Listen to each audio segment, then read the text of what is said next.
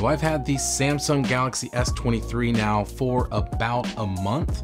So this is my about a month review. Hey, what's up guys, it's Roy here. So like I just said, this is all about the regular S23 here, which is the little brother to the Ultra and the Plus. So I'm gonna go over all of the good and the bad about this phone and let you come up with that decision if this is something that should be purchased by you if you are in the market for a new phone. So first, let's talk about price, because price I feel like is one of the most important pieces of a phone review, because if it's overpriced, you're gonna overlook it. And this phone comes in at $799. And I think that is a fair value and affordable price for a flagship device. There is a ton of stiff competition out there in the mid-market range. Some phones are cheaper, some phones are gonna be more expensive. The S23 kind of sits in that weird like middle but not middle, because it's obviously a Galaxy S device, but at $799, it is at least not increased in price compared to the S22. So at least we're getting a better phone at the same price. Now, one thing I would have liked to seen is the price drop to $699, because just a couple of weeks after the phone was released, OnePlus came out with the OnePlus 11.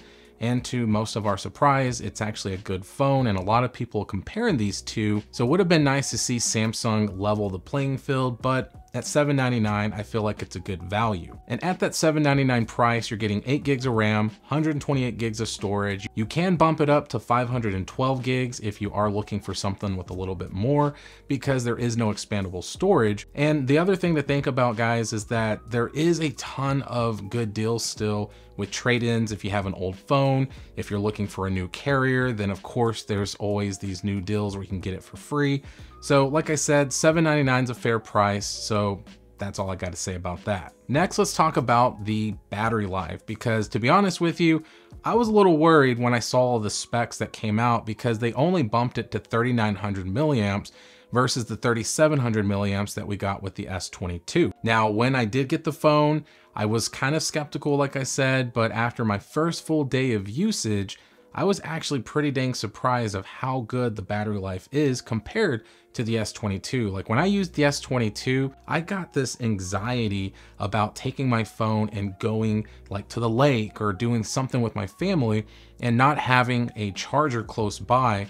And with the S23, it is nowhere near that anxiety anymore. So just to tell you, like the first day of full usage, I got almost 8 hours of screen on time. That's insane for a phone that has 3,900 milliamps.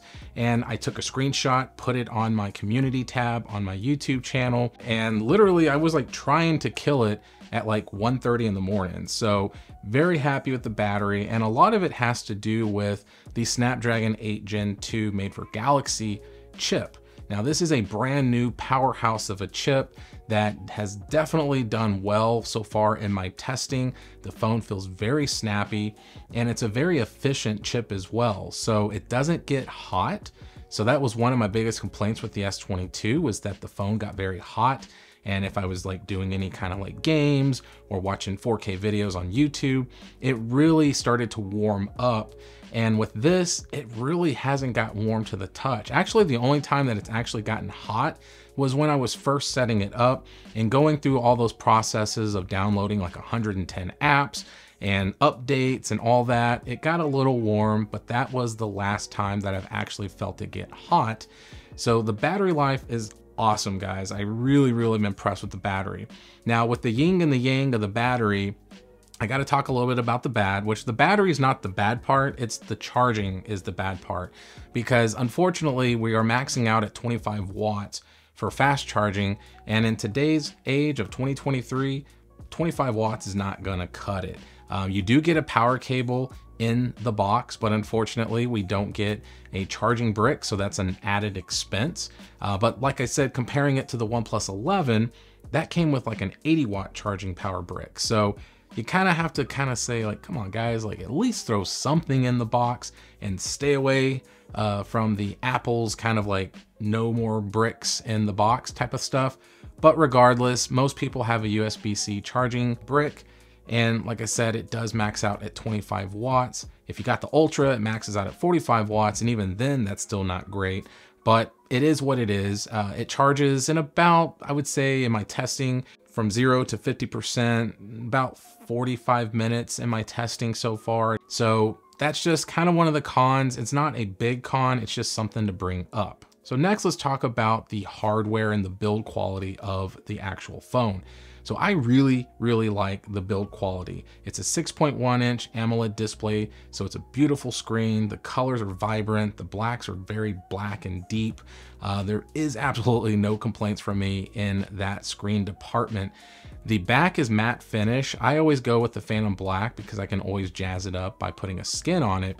But with that being said, the back is totally different, right? We got 3 individual lenses now that very much mimic the Ultra. Instead of having the camera hump or housing around the lenses, I prefer the minimalist look. I think it looks great. The front is also covered in Gorilla Glass Victus 2, just as the back is. So you're getting the latest and greatest with that. I still recommend putting on a case because ultimately, guys, it's slippery. And even with that matte finish, it can slip out of your hands. And that's an $800 mistake if you smash it up. I wish I was more bold to be able to try and go a day or two without a case, but is what it is. But I really enjoy the fun-sized version of the S23 lineup. It just feels so good in the hand. It's so much easier to use with one-handed operations. You do get an in-display fingerprint scanner that is the ultrasonic, kind of talking about the good and bad. I really do love the ultrasonic fingerprint scanner. It's more secure, it's snappy, but you lose that snappiness a lot depending on what type of tempered glass screen protector you put on it. Film screen protectors are much better, but they don't protect as well. So just something to think about. So when you're looking on Amazon, looking for a tempered glass screen protector, make sure it does say that it is compatible. A lot of them might still say it's compatible and they're not, but just something to think about because it will affect kind of your everyday use. I can tell you right now from experience, I keep on having to push it and push it and push it. And a tip, lick your finger and it works every single time. Don't know why, it just does. And on the front, we do have a hole punch camera as well, which I'll talk more about in a minute when we get to cameras. It's a flat screen, very bright, all around. Just the hardware and the feel of the phone is premium. Absolutely love it. And like I just said, let's go ahead and jump into the cameras. So the cameras are pretty much the same as the S22 with the downgrade a little bit with the telephoto lens. But on the front, we're getting a 12 megapixel camera. And on the rear, we're getting a 50 megapixel camera for the wide angle. We're also getting a 12 megapixel ultra wide and then a 10 megapixel telephoto lens. And I'd probably say out of all the 3 lenses on the back, the telephoto lens is kind of the low man on the totem pole. That 50 megapixel wide angle lens is great. It does pixel bend down to 12 megapixels. So you're still getting a lot of detail with your photo, but it's just going in a smaller file size that's much more manageable on your phone or data transfers and things like that. The 12 megapixel ultra wide is fantastic. I really like it. It's a great field of view. And then with the telephoto, it's kind of the low man on the totem pole. It is good, but once you start to really zoom in, you start to lose a lot of detail. You can do 3 times optical zoom, but when you go into the space zoom and do 30 times, it's really not usable in my opinion. And then for both the front and the back, we are able to record at 4K up to 60 frames per second, which is really impressive, especially for the front selfie camera, because a lot of these cameras lately have been maxing out at 1080. So to be able to record at 4K 60 on the front is pretty awesome. And on the rear, you can record up to 8K as well at 24 or 30 frames per second. So me personally, I don't really use 8K. Honestly, I don't think I ever have. 4K is for me for right now. Now, maybe 5 years from now, we'll be talking differently and saying 8K is the jam. But the point is that 4K is where it's at for me. And you got a lot of tools with the camera. So you got like pro modes for the camera and the video. So you can control a lot of different things like the ISO and the white balance and the shutter speeds. You can do slow motion and super slow motion. So there's so many fun things about the camera. Now, the only downside, in my opinion, when it comes to the camera is the shutter speed lag. So when I push the button Sometimes it does it quickly, sometimes it doesn't. And that's something that's plagued Samsung cameras, in my opinion, for many years. Like for my iPhone or for my Pixels, when I push that button, it instantly takes a photo. So the point is at some point, I hope Samsung fixes this problem, but it's been something for years that's been an issue. And the video capabilities, one more thing I wanted to point out before we're finishing with cameras, is the stabilization with the camera is much more improved than my S22. So being able to go out, and if I'm chasing my kids and recording them in 4K or 1080, I feel pretty good that I'm getting a pretty clean, steady shot. It's not all wonky, not all crazy, but it's just something to point out because, like I said, it's very gimbal-like, but not gimbal-like, if that makes sense. Really like the cameras. People love Samsung cameras. They take great photos, guys. So plain and simple, great camera system. So all in all, guys, I really feel like the S23 is probably the best bang for your buck when it comes to a small, compact phone. It's a flagship device, right? You got the newest chip for Android. You got this beautiful screen that goes up to 120 Hertz. It does actually have an LTPO display, but it's not really going all the way down to 1 Hertz like the big boys.